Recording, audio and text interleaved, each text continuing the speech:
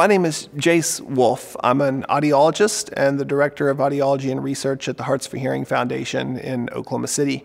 I would say first off, why Nucleus? Where to start? And there are so many reasons. One thing I think that I want to start with that is maybe underappreciated is just the durability and the reliability of the sound processor, the external sound processor. I feel unequivocally and without a doubt that the Nucleus 7 sound processor is the most robust and dependable and reliable and durable sound processor on the market, which is super important for kids because they roughhouse when they start to become mobile.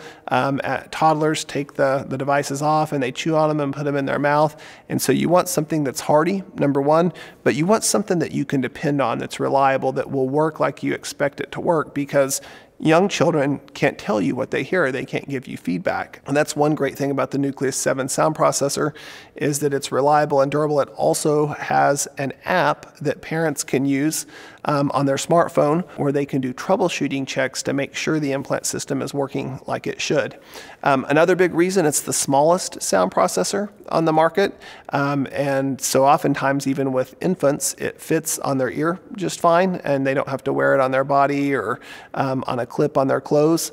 But if a baby's ears are exceptionally small, there are all different types of wearing options that allow the family to wear it still on the child's head or clip it on their clothes if it doesn't retain very well on the ear. Also, Nucleus 7 has true wireless technology that's available with all new implant systems, where the caregivers can wear a microphone that's positioned about 6 inches from their mouth, picks up their voice and wirelessly transmits it directly to the sound processor without any other accessory hardware. And there's research out of Vanderbilt that shows that children hear more words throughout the day, about 5,000 more words, when caregivers use remote mic systems like the Mini Mic 2 at home. Parents talk more, and children are going to have more access to speech from a distance or in noisy or reverberant situations.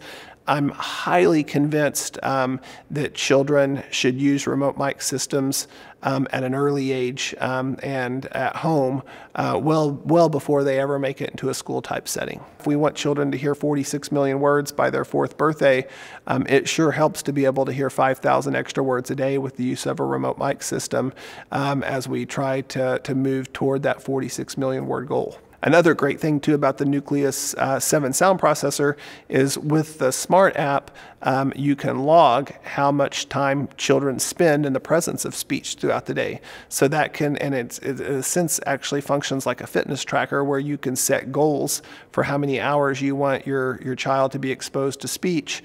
And families, caregivers, parents will get notifications throughout the day showing that they've reached their goal. So it's motivating, much like a Fitbit or a fitness tracker, an Apple Watch would be for fitness reasons. But also too, it gives both the family and the audiologist and auditory verbal therapist information about the child's listening environment and whether changes need to be made to make certain that the child has access to intelligible speech that they need that really serve as the seeds to grow the auditory areas of the brain. Most families ultimately ask me, what would you choose if it was your child? And if it was my child, based on everything I know about the ins and outs of cochlear implant technology, I would choose a Nucleus system with a perimodiolar electrode array and a Nucleus 7 sound processor.